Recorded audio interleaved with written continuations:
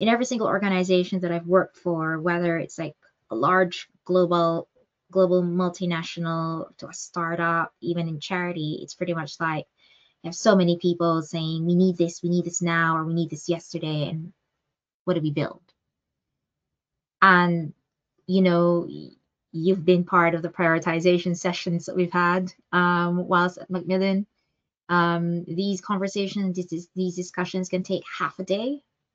And there's also like a lot of work that goes well and truly before we even step into the prioritization room.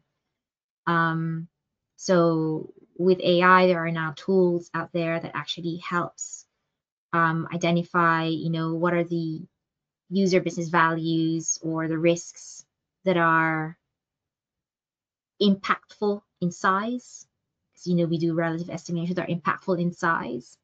And it could generate that prioritization whereby rather than it having to be a prioritization conversation from start to finish, it just starts becoming a quality control of like, okay, well, this is what the automation engine has spit out in terms of a suggested priority.